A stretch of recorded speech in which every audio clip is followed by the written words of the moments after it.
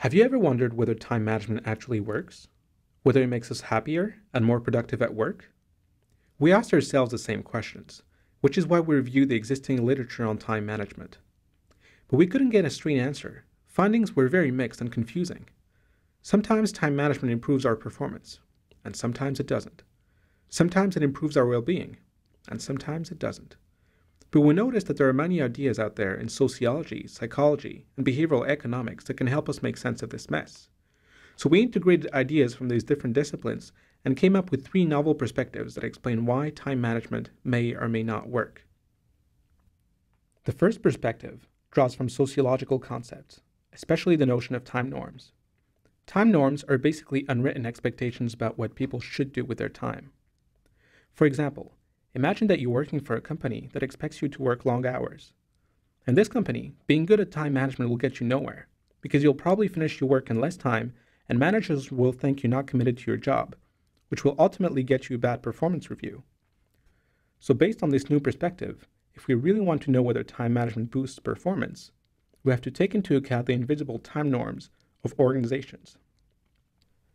The second perspective draws on psychology, especially individual differences related to time. Some people like to do things fast. Others like to take their time. Some people like to think about the future. Others prefer to enjoy the present. This means that because people have different conceptions of time, some people are more receptive to time management training than others. For example, research suggests that people who like to do one thing at a time will probably benefit more from time management seminars than people who multitask.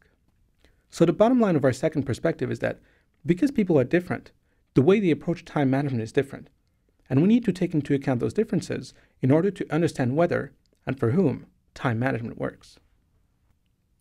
The third perspective draws on behavioral economics, and particularly how people make decisions about time. When it comes to making decisions, people do just fine with money. They behave more or less rationally. But with time, people behave very differently, because time is invisible, intangible, finite, and therefore much harder to account for. For example, when people throw good money after bad, they fall prey to what is called a sunk cost effect. They become more and more committed to a course of action in which they have invested money. But the sunk cost effect does not seem to hold when it comes to time. However, when people undergo time management training, they can become more aware of the value of their time, and the sunk cost effect reappears. This can become a problem because people can escalate commitment to an activity in which they have already invested significant amounts of time.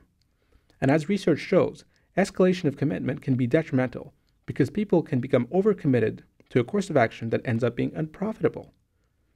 The bottom line is, we need to pay more attention to how time management is taught, and whether time management itself creates biases that are ultimately counterproductive. So what do these new perspectives mean, practically speaking? First, beyond focusing on employees' individual time management practices, it's important to focus on how organizational culture affects how employees manage their time. Research shows, for instance, that employees who work for companies that have time management-friendly policies are less stressed out and less likely to quit. Second, time management programs should stop taking a one-size-fits-all approach. Research from psychology and behavioral economics show that time management training really needs to accommodate individual differences by tailoring its contents to people's specific needs. So where do we go from here in terms of future research? First, we need to acknowledge that time norms play a huge role in how we manage our time. That's why we need more qualitative approaches to time management research. Interviews and rich descriptions can reveal the invisible forces that affect the way that we manage time. Second, future research on time management should be mindful that we're not all the same. Pre-existing differences among participants can create selection bias. For example, people who make the time to participate in time management research might already be good enough at time management, and people that have time management issues might not have the time to participate in them, which biases your sample. Finally, we need more research that takes a very micro approach to time management, an approach that focuses on how people make simple decisions about time.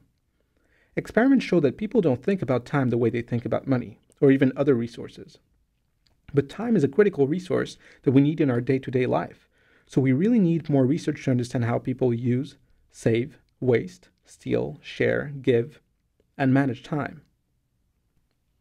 So the bottom line of our review is that there is no one best way to manage time. The effectiveness of time management will depend on the fit between practices, individual differences, the surrounding environment, and the way time management is taught. And remember, life is short, so manage your time accordingly. Thank you.